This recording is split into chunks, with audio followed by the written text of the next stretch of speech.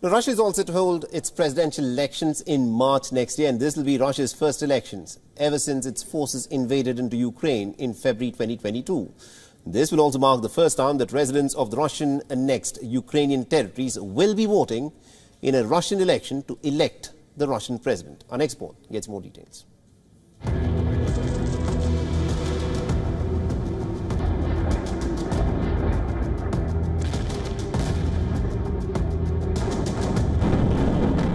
Missiles rained down from the air and tanks rolled inside Ukraine. Russian soldiers were marching in Ukraine from all directions.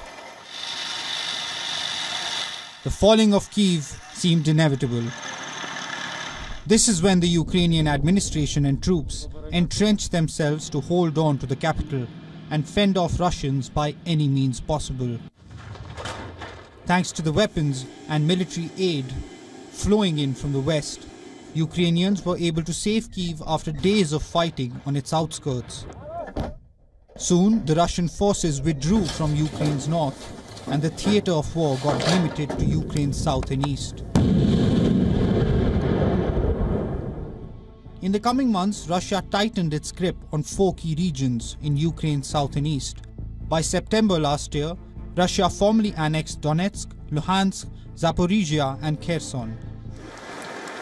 More than a year later, the front lines have not changed much. Russian-installed governments are now controlling much of the annexed regions. The residents are being issued Russian identification cards, passports and so on. Now that Russia considers the territories and its people as its own, it is allowing them to vote in the upcoming presidential elections. The West expects Russia to use the voter turnout in these regions to add legitimacy to its rule in these regions. Russian President Vladimir Putin is up for re-election. Putin's victory is all but certain, given the absence of any strong opposition candidate. Not that no one can challenge Putin in Russia, it's just that they are either dead or imprisoned before they even file their nominations. Bureau Report, WION World is One.